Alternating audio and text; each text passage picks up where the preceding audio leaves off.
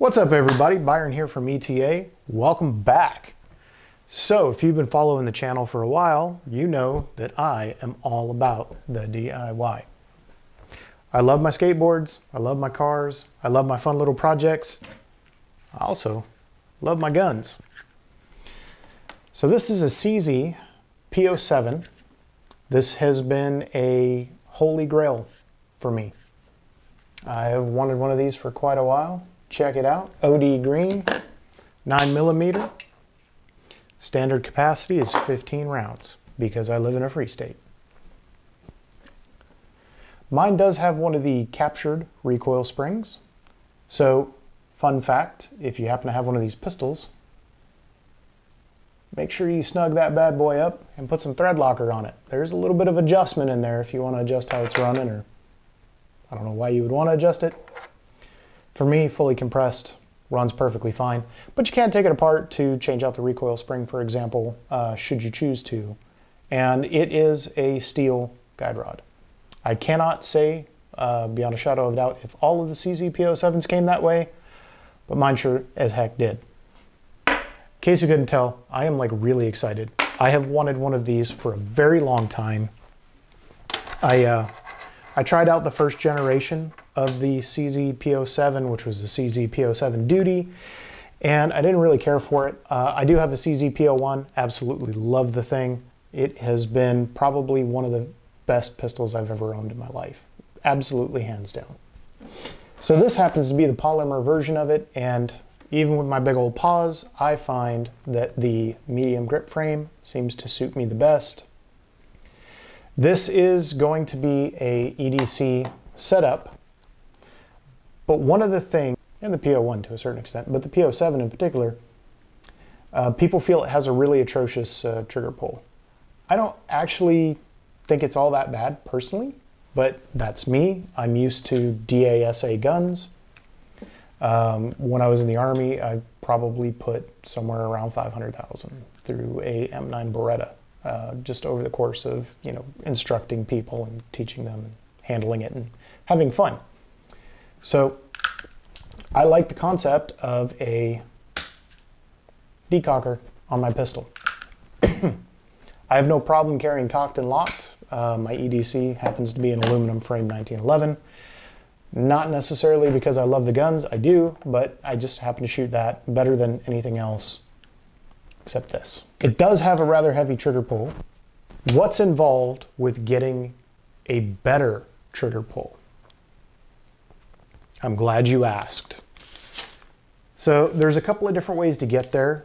I went the MCarbo route. This is like 20 something bucks. I had, they actually got it out to me the day after a hurricane, sent it to me. I had them 2 days. That's pretty incredible. Yeah, that's all I got to say. So, MCarbo, hope you're watching. First thing we're going to have to do, obviously you're going to have to disassemble the pistol. If you don't have the technical know-how to get to this point, well, I hope that you keep watching. Maybe I can give you a little bit of confidence or maybe a little inspiration. I'm a big believer in doing things yourself if you can do it yourself. So the second option, if you're lazy or you just don't want to deal with it or whatever, is you can send it to a place called Cajun Gun Works. They're over in Louisiana. MCarbo also accepts P07 CZ trigger jobs as well. Personally, I think that you should do it, especially if you're going to be using this pistol as an everyday carry. I've got a pretty nice holster being constructed by Eric up at HBE, so I'm really looking forward to that. Shout out Eric. I'm going to give you a review once your holster gets in. You're going to need snap caps if you own this pistol, and I'm going to show you why. This is one of the biggest downsides of the design, and I don't really consider it to be a downside, just for the record. If you educate yourself and you are not the village idiot, read the owner's manual. This little guy right here More focus? Yeah, there we go. Good camera. I love using this camera. This little pin right here sits in a groove, which you guys are going to see later, but it sits in a groove inside the firing pin. And so that's what retains the compressed firing pin spring into the slide. So the hammer launches it forward, and if there's nothing to take the shock here, that's why you use a snap cap. See if I can get it to lock in here real quick. So, there we go. Check that out, isn't that cool?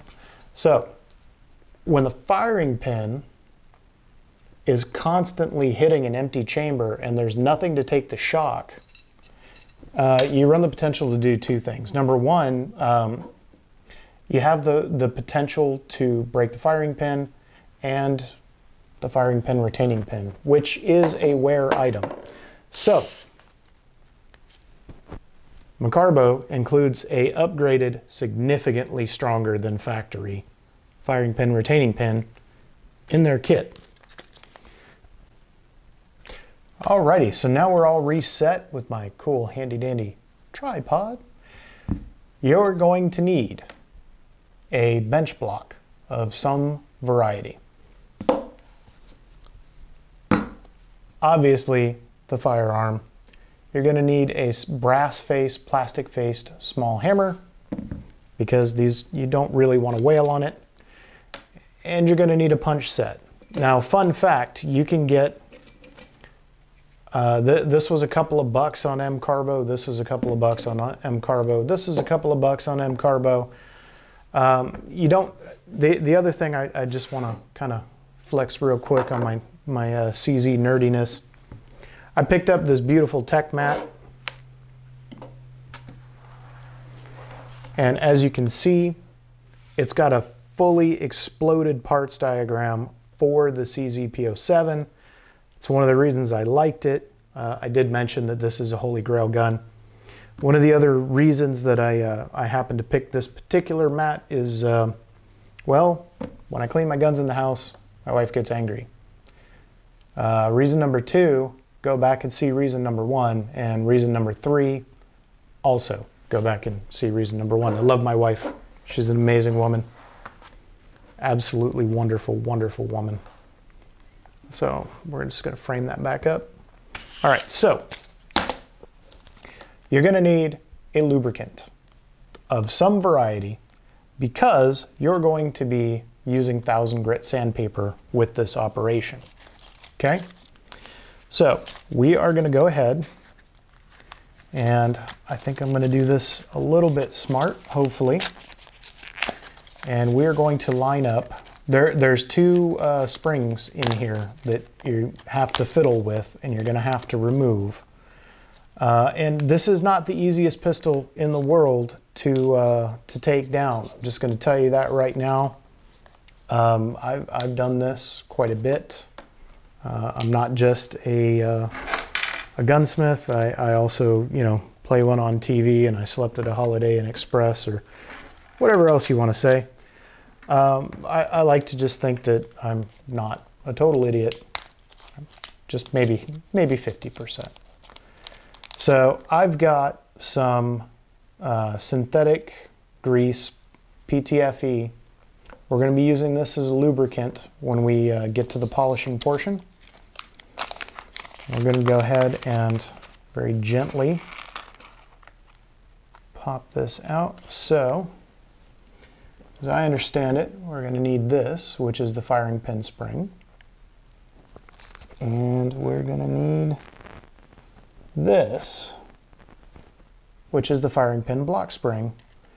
It also comes with the trigger return spring. We'll figure it out when we get their spring. We'll also figure it out when we get their spring. Your upgraded roll pin that is rated at 18,000 pounds of force for shear strength, so it's good. Now, I only want to mess with those springs right now. Part 2 of the video is where I'm going to go and rip apart all of this lovely intricacy here and take that out, and we're really going to get to polishing on that. So why am I doing this? The goal is to clean up and improve the trigger, but not change drastically the characteristics of it, because this is still a defensive pistol. So we're going to go ahead and put up the new parts for right now because we don't need them and we don't want to lose them. And they are pretty tiny springs. All right. So when you're driving this pin out, you have to be cognizant of the firing pin spring. There are two springs that we're going to be dealing with today. This is your firing pin block.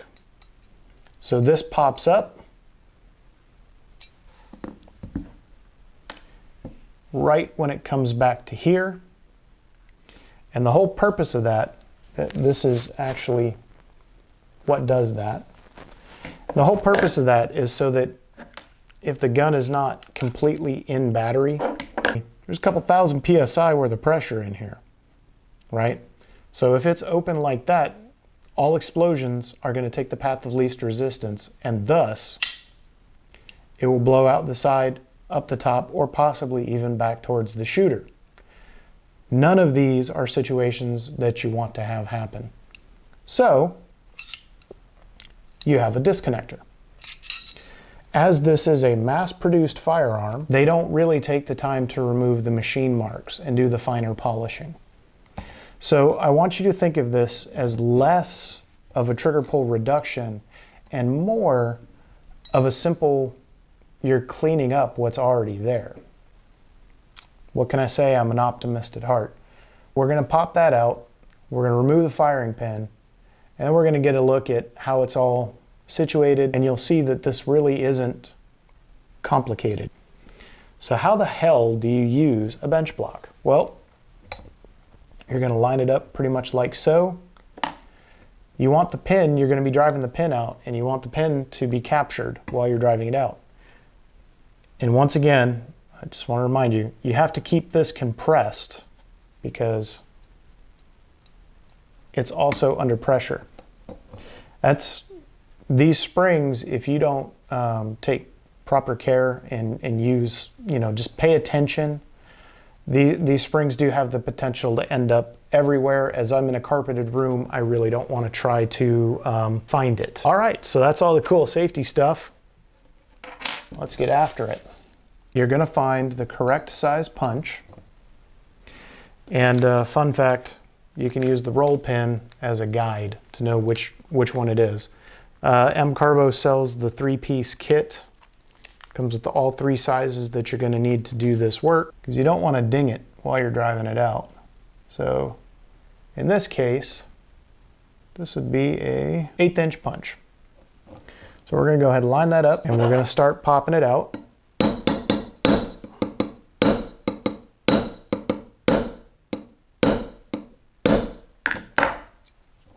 Check our progress. Is it moving? Now you can take a punch and run it in the back, and that'll take some of that pressure off, but it's really, really hard to kind of, get all 3 going at once.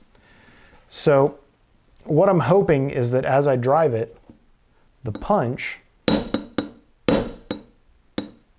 will capture the firing pin.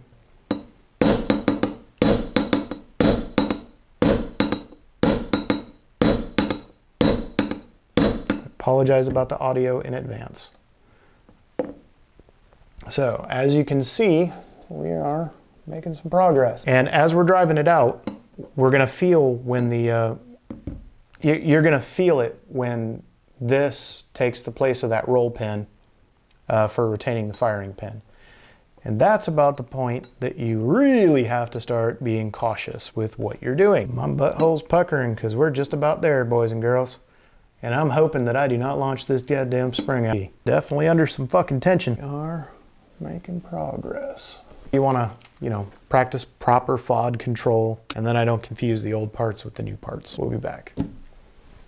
Continuing on, I'm just going to use that to hold the old parts, help me keep them contained. All right, and also just so you guys do know, there are 2 positions that are actually retaining this firing pin. So even if you do drive the pin all the way out, you're not going to launch the firing pin yet. However, once you press up on this plunger, that motherfucker's going to shoot into orbit if you're not careful. So you can tell that there's some pressure on this punch.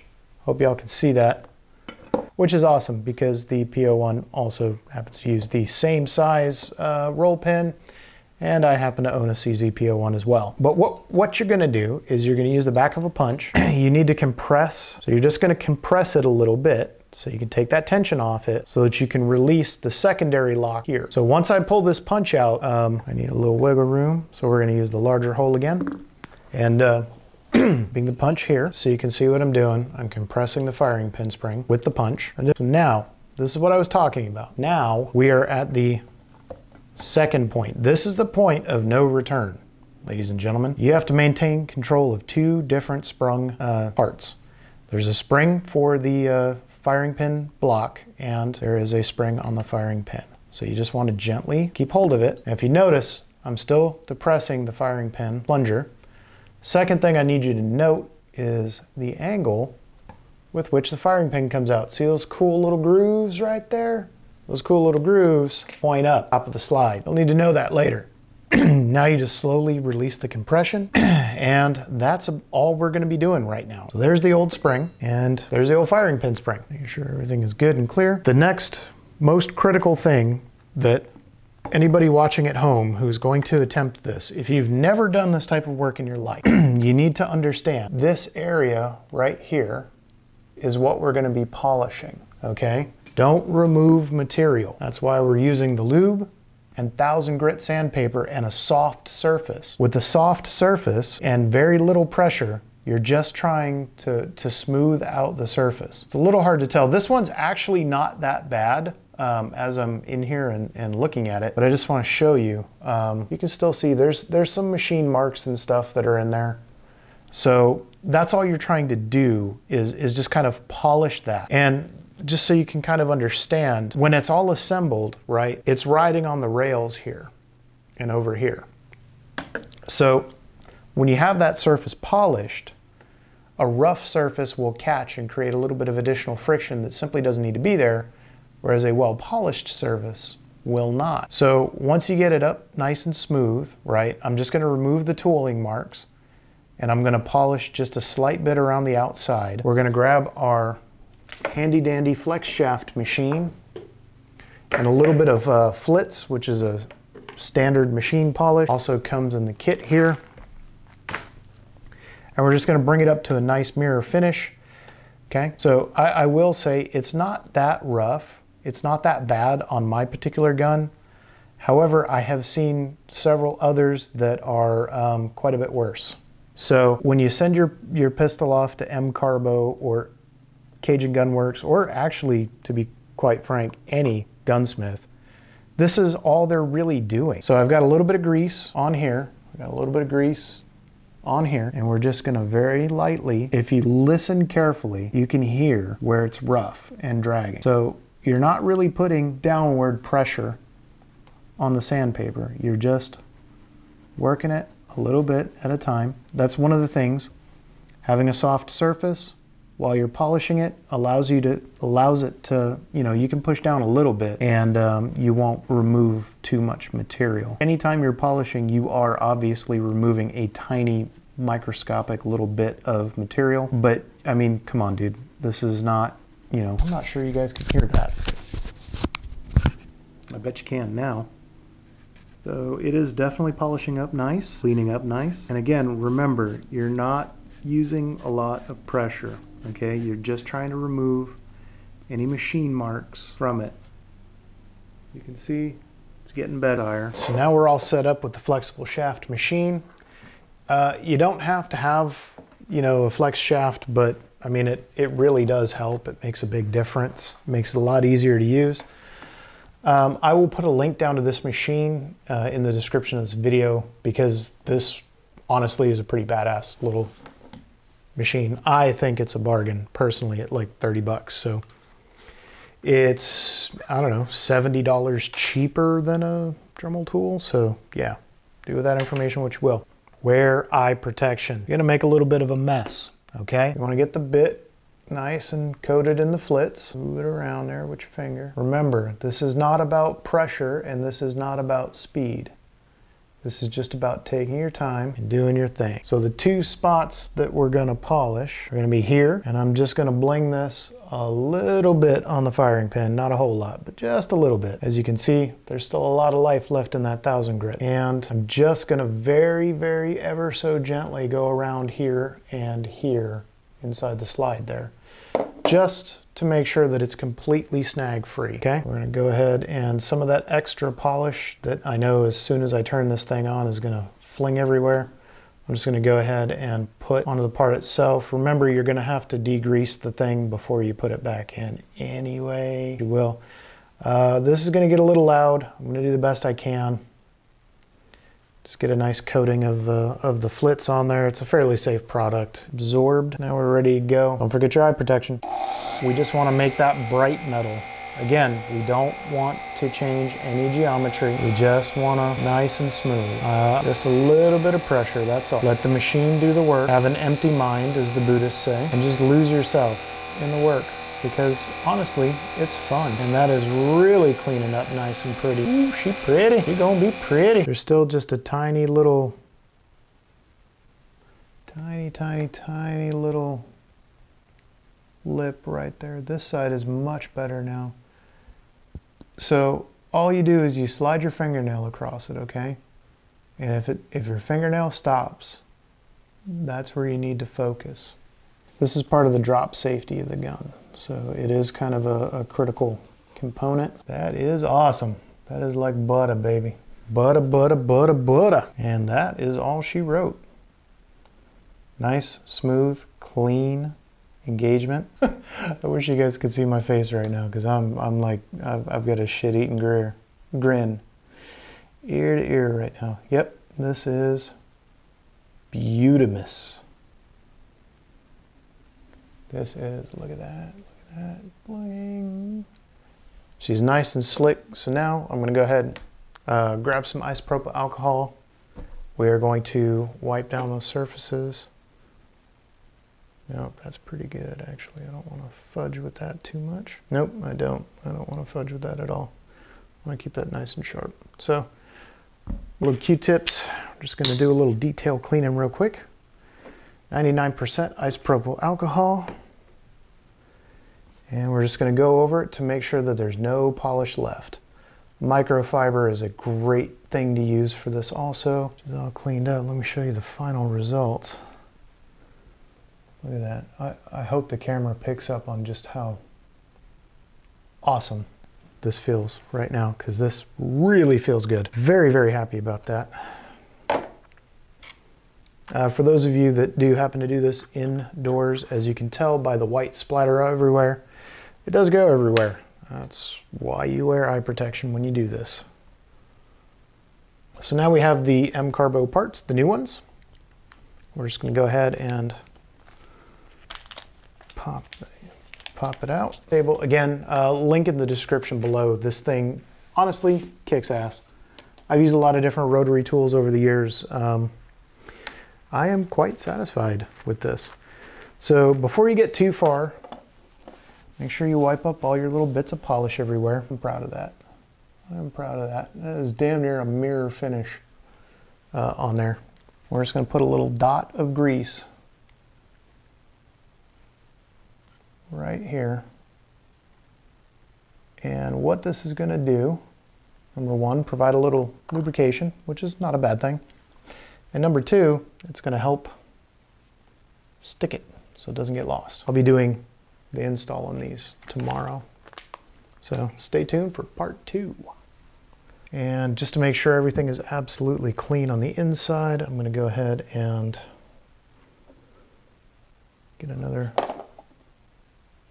Q-tip here with the isopropyl alcohol.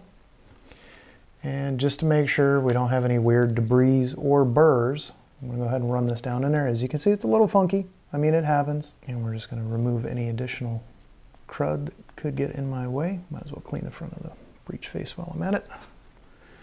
Give everything that final wipe down, because this bad boy's got to go in. And this goes in just like so. That spot that you spent all that time polishing right here, yep, that's where you want it. So you're just going to lightly hold that up while inserting the old pin of the firing. Press in with this just to make it a little easier for you guys to see.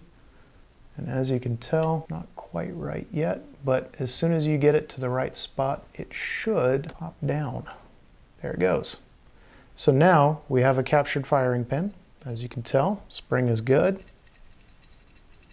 Okay, hope you guys can catch that on the camera. Let me zoom in a little bit, make this a little easier.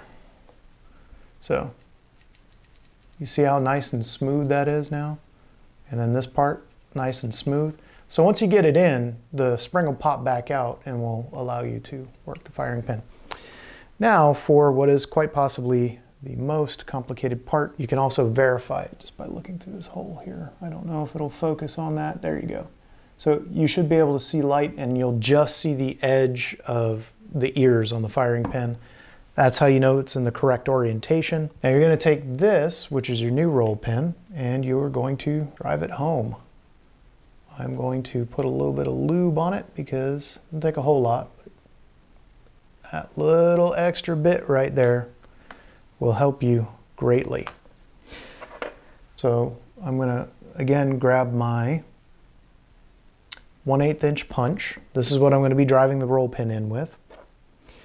And this one I'm going to use on the other side as a slave pin. So we are just going to push that in. Now you can see we have captured the firing pin. And this is not the easiest to do, but just to get it started, you're going to use the plastic side, not the brass side. You don't want to dingus up your new fucking roll pin. I'm going to go ahead and start it. The slit goes to the top of the slide, so it should be facing you.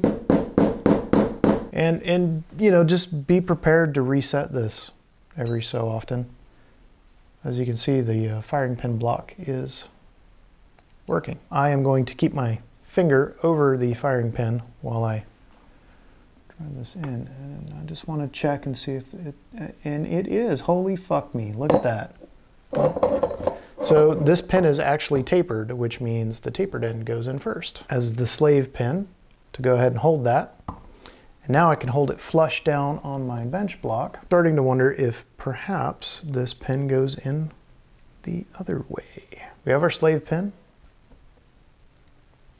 and that's just going to help us guide it. Now obviously, as you can tell, I'm going to have to pop this out, but once it gets started and it's going in, it'll kind of sort of align itself. Okay, so a little bit of cussing, screaming, and swearing later. We've got it started. I've got it laid up on the bench block.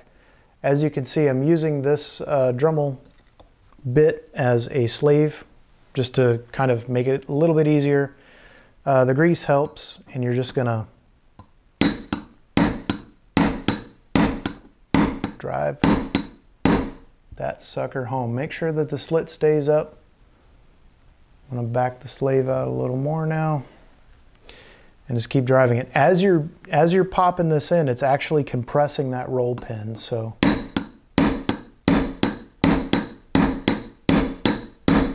18,000 PSI. It's a good thing. It's what you want.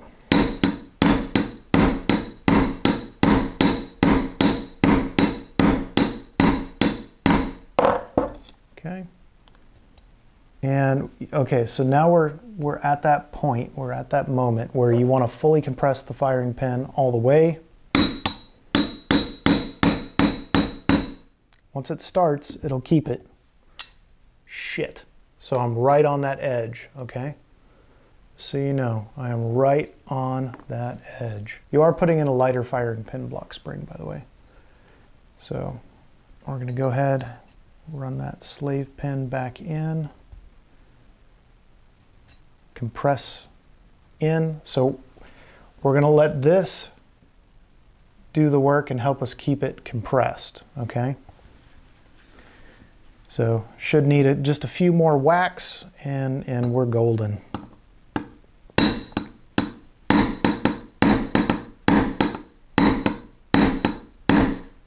There we go. And we're just going to take that. Oh yeah, she's going now. We're still kind of on the cusp of losing the firing pin. As you can see, we're close. It's just about there.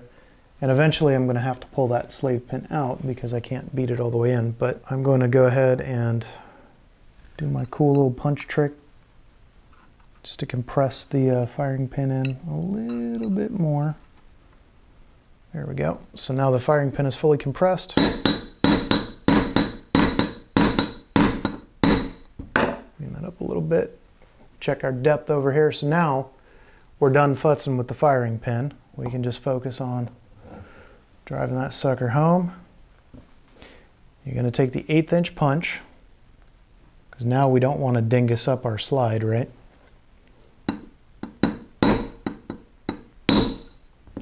Oh yeah, she's driving like butter now.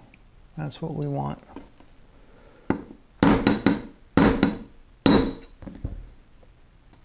Just make sure you don't dingus your slide. And if you do, well, I did try to warn you.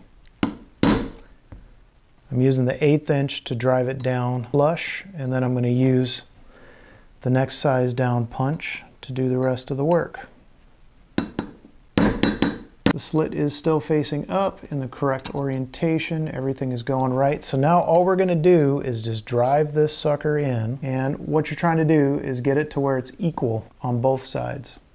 Okay? Ooh, doggy. We're getting there. So hopefully it'll focus. There you go. Just kind of see what I see. So you're just trying to sink that pin to where it's equal on both sides. Gentle taps. I'm not beating the shit out of it. And again, we're going to check. So put your 1/8 inch punch in, slide your fingernail down to where it makes contact with the serration. You can check your depth.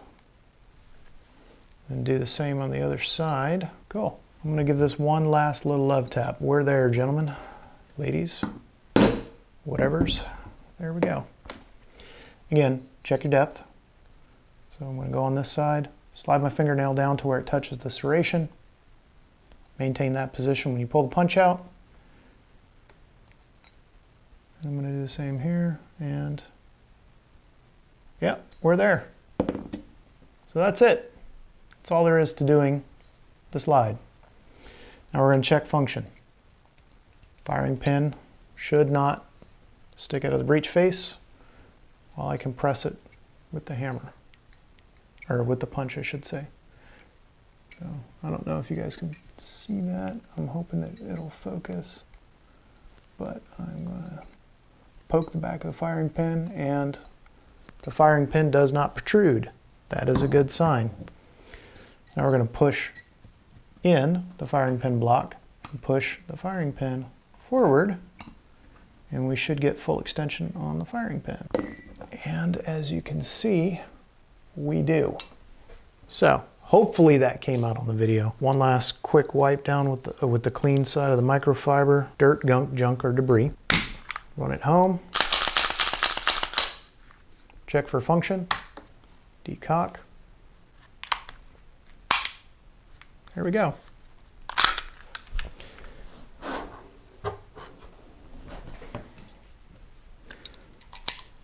Load our snap cap. Holy shit. So, just that little bit of work that I did on the firing pin stop, this is nice and clean now. It was a little gritty. Yeah, I can hear the snap cap snapping, so the firing pin is doing its job. The return spring is good. But even just this little I haven't even got into polishing the trigger yet. Good Lord, I'm gonna love this. So again, check the decocker, right? No hammer follow, which is good. Of course, we haven't polished any of those surfaces yet. But just replacing the firing pin block spring and the firing pin spring itself,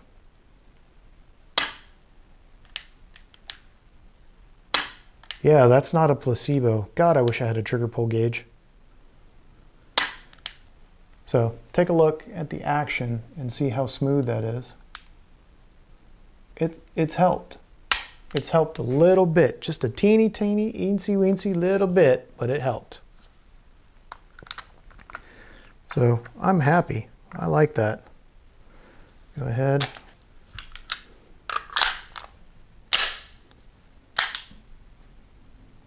Cool. So just that little bit has actually made a marked improvement. Tomorrow, I am really excited to see how this goes tomorrow. I'm Byron. Thank you for sticking in. This is part 1. We'll get to part 2 tomorrow, and then we'll show you the final results. See you in the next one. Stay safe. And just have a nice day, dude.